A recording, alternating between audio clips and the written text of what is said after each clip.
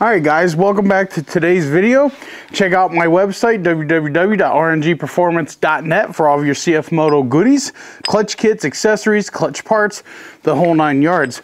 Before we get into today's video and tear into this transmission and see what it's all about, I've been told that something is broken in there and we're going to find out what it is. I wanted to tell you, this little hole, your side-by-side will have it or your four-wheeler will have it. This little hole, if you ride in the water a lot, keep it clean.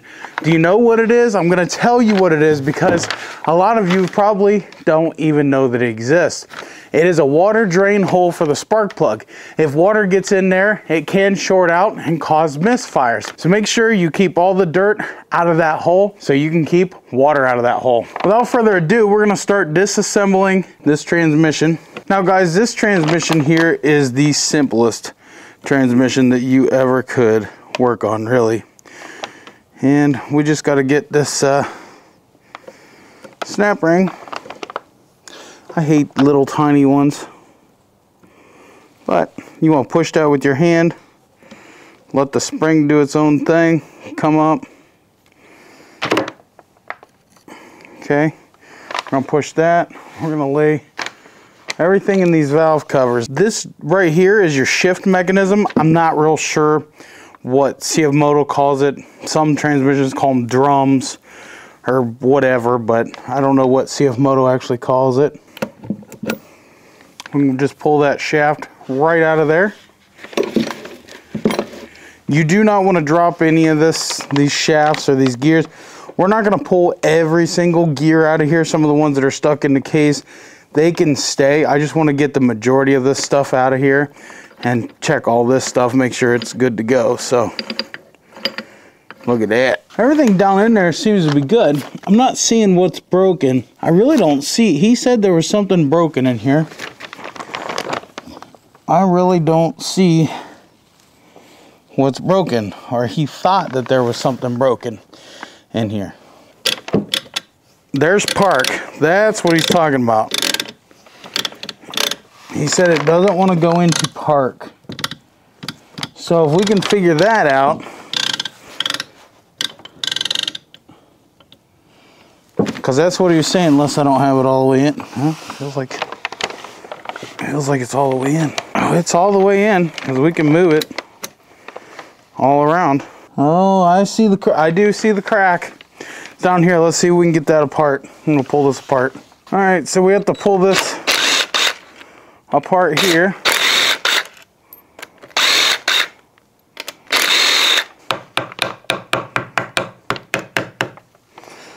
Go just a little bit of a love tap there. Come on, baby. That seal should be replaced. Pull that out.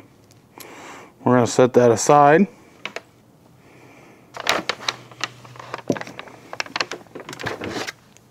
Okay. You guys said you wanted up close.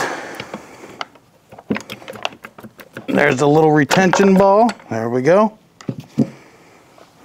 Don't want to lose that. We'll get it out. All right, now we got to pull this C-clip off of here.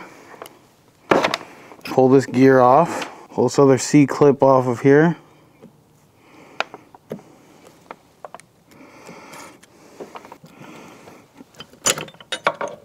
There we go.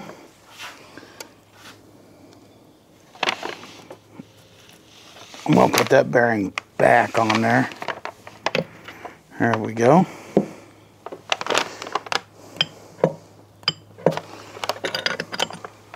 There it is.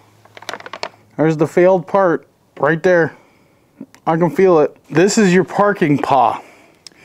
This is what shows your motor down into park, and it's broke. So guys, if you're having a hard time with your machine going into park, that is what this part does.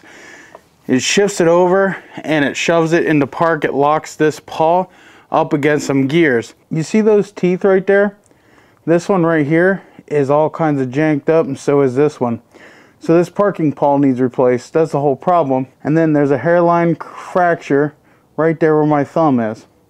So guys, this right here is what will keep you from putting your machine in park. Now, one thing I want to tell you is This right here is exactly why you can't haul your machine in part. And really, all they had to do was make this a better, beefier part. Not real hard to do, really. This is just crappy stamped out steel is all this is. So this will go on the list to get replaced. So guys, your transmission is literally that easy to pull apart. I mean, there's nothing to it, absolutely nothing to it, and super easy to do. It's really just overall simple. You can't screw this up. I mean, it's very simple. Now this unit here, this is for your four-wheel drive. This feeds your output shafts. No sense in even getting into there because nothing really goes bad in there. So this gear here, which a lot of times are called a snorkel gear, this gear here drives this gear here, which drives your input and output shafts. Now I will say this one does feel a little chunky, but anyway, this right here drives your output shaft. One goes to your rear diff, one goes to your front diff. Super easy, super simple. I don't know, I think the bearings feel a little funny on that. So I think what we're gonna do is get a rebuild kit for that, and we'll just rebuild that when we're ready to put the motor back together. But for now, we need rod bearings, crank bearings, and this parking paw. And then the bottom end can go back together. Well, we need gaskets and stuff like that, and then the bottom end can go back together, and that'll be that. So this is going to sit apart here until I can get the parts. It's going to take me a while because I got some digging I want to do for this motor here.